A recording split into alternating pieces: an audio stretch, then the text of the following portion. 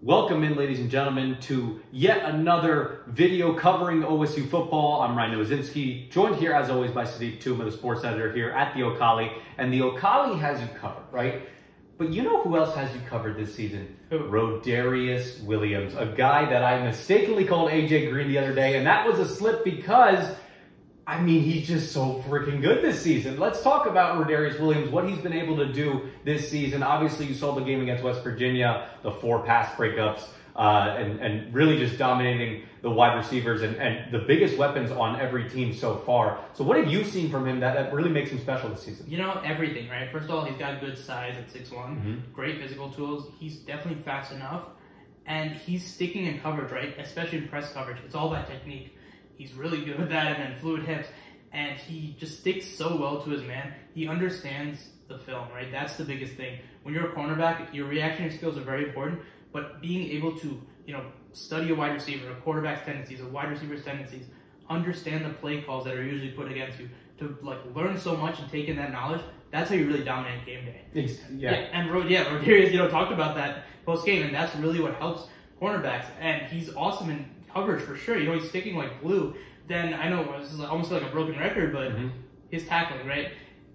One of the most underrated aspects of a cornerback is his tackling, not just in run defense, right? That's almost like the least thing when you're talking about coverage, but you talk about in space, right? In one-on-one, especially with how innovative offenses are nowadays, especially in the Big 12. They're constantly trying to get running backs, wide receivers, tight ends, get them into space, into one-on-one matchups, where those talented receivers, right, have to, like a Marquise Brown, like a Denzel Mims, right, get these guys into space and see what they do one-on-one. And it's very difficult, even if you're an elite corner, just to make a tackle. But Rodarius has been making those tackles, right, one-on-one in space, and that's what's making him so dominant. And then you talk about the point of attack, right? When the ball's in the air, because you might be playing great coverage, but where are your ball skills at? Can you deflect the ball when it's about to be there? And there's some guys that are also physical corners, right? Where Vontae Davis used to do this all the time, right, in the NFL, where when the ball's about to be caught, can you hit the guy hard enough where the ball comes out, or attack the ball, or just play physical, right? And he's doing all of those. He's excelling in every category, and he's having a phenomenal season. Yeah, and the thing I like about Rodarius too is he can do it at any level of the field too. Right. You talk about a guy that wide receiver could be 50 yards down the field running around, right? And being in that deep threat, and Rodarius will be there in these clutch situations, swatting the ball away. Like you said, physicality, he definitely has that element to his game where he's able to go up there and swat balls away. Right. But also you saw the attack against West Virginia, right? You saw these short little slant routes, ones.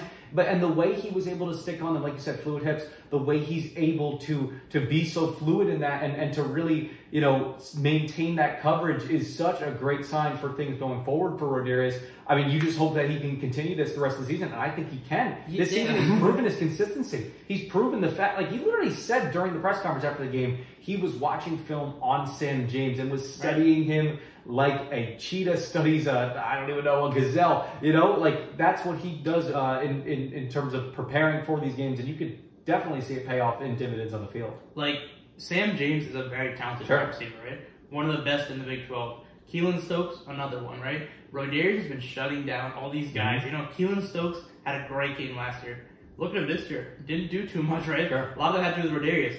And Sam James is very talented. He was their leading receiver coming in. He was their leading receiver last year, had like 70 receptions, completely shut out.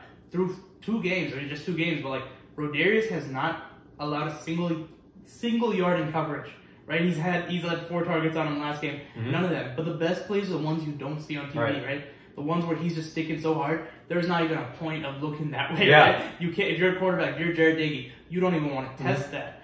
And that's just how good he is. And with a grain of salt, through 2 games, Rodarius Williams has been one of the best corners in college football. Thank you for bringing that up. That was my next question for you. Where do you think at the end of the season, right? Because I agree completely with you. When you talk about cornerbacks, and we talk about many members of the secondary, you sort of look at stats and you can almost throw them out the window because you're like, okay, yeah, but there's a reason they're not throwing over to him, right? And it's because he has that great coverage. That's what the scouts look at. That's what everyone looks at. That's what people should look at. Where do you see him at the end of the year? Do you think he can keep this consistency based on maybe what you saw last year too? Yeah, I mean, just from what I've seen this year and the progression he's taken and the steps forward he's taken, I think he can. But the thing you're going to kind of see is that inconsistency because he plays in the Big 12, right? It's something we talked about before, just an hour ago, that even if you have the best corner in Sure. college football, in the NFL, wherever, he's going to get, if he's lined up against, you know, like Marquise Brown, CeeDee Lamb, right? All these talented guys like Jalen Reagor. Think about all the receivers that come here. Having them lined up, right, against an elite corner, whoever it might be, he's going to get some yards, right? There might be a game where that cornerback plays pretty well, but still gives up 100 yards. That's just how talented these corners are. Sorry, wide receivers are. But even if that's the case, I still think Rodarius should be recognized for his talent. But I still think, just from what I've seen so far, and the trust that Jim Knowles has, blitzing, playing cover zero, like you mentioned so much, bringing so much pressure, you have to have trust in your corners. And Rodarius is a big part of that. So I think he could still stick, just from what I've seen so far. It's just going to be interesting to see the stats at the end of the year. And it's just a tough thing because of all positions that you would take, defense in general, it's kind of hard to just solely base on stats, right? You can look at rushing yards, you can look at receiving yards, passing yards, all those things, right? But there's not really a stat where you can say, oh, look, he has blah, blah, interception, he has blah, blah, interception. Correlation, not causation, right? There's a difference, right? And it's almost like it's the plays you don't see. It's really hard to put a numeric value, but I just think the production might, like, some receivers might go off a little bit. But just the way he's played, it's so exciting, and you want to just keep seeing him going. And I think he's going to sustain it. I think he's going to continue to compete, and he might just end up being one of the best in the nation by the end of the year. Yeah, I mean, you could definitely see that, and we will definitely be following that all year long on the Ocali Sports football coverage for Ryan Novozinsky. Joined as always by Sudeep Tumma. Have a great day.